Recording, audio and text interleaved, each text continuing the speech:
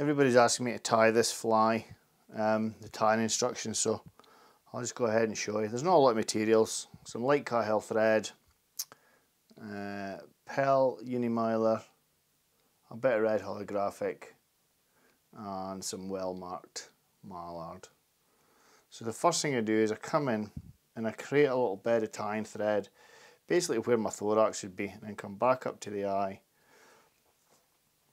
Take a well marked section of the mallard feather, about 1/4 inch, and I'm looking for a little bit longer than the body length, probably about there. That's my tying in point, my pinching loop.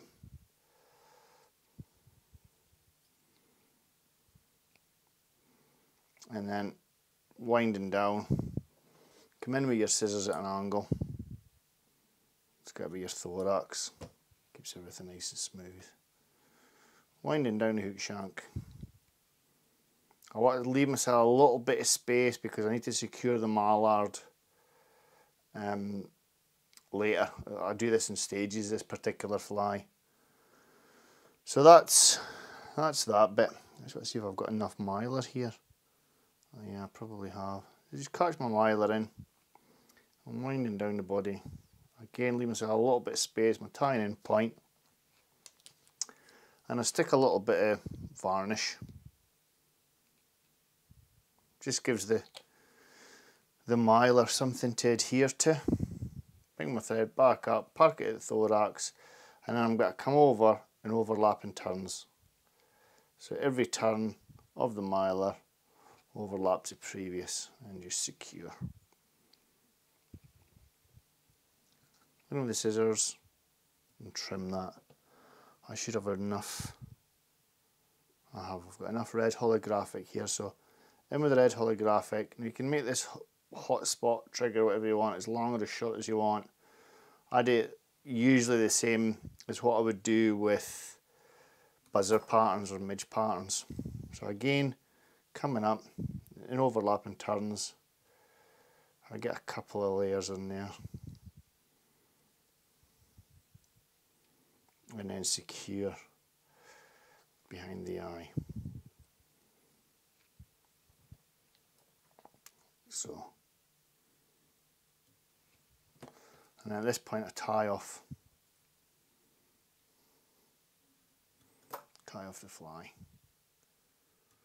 This is really the only, this particular bit's the fiddly bit, so I'm going to hold my thread and come back on it so it locks it in place, and you'll see I've got a tiny bed there on which to tie on.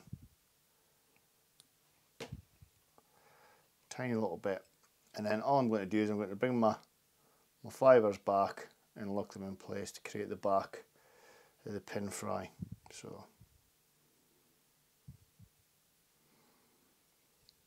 make sure it's nice and even, and all I want is 4 turns here, like that, and then a whip finish.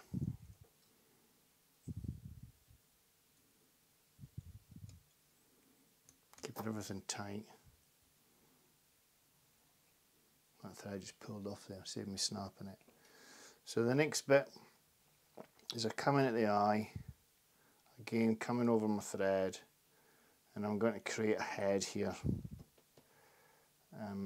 which we're going to varnish up, and then once you've got that head there, that allows us to create the eye. So I need contrasting colours, hence the light Cahill. So get quite a head on it, like so. Make sure a little fray bit on my thread there. So you can see there I've got a nice pronounced little head. I've also got a few strands. Let me just take these away. I've frayed my thread. That's better. And then whip finish. You need a decent sized head in it to get the eye on. And then we just varnish the head of the fly, and also where we did the knot at the bottom. So we varnish the head, get a good bit of varnish in there because it's got to soak in before you get the black eye on, and then come under the fly and a little bit here especially where you've done your whip finish. Just making sure that's well covered.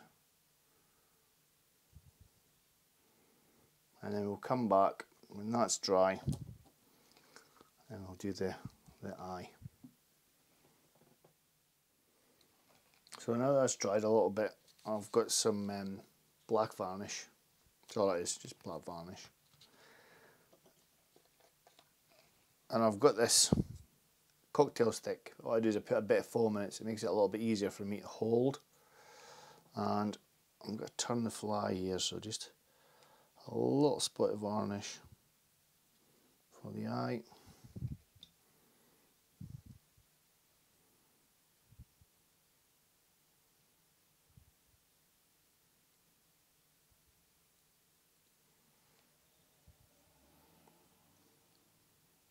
On that side, and then one on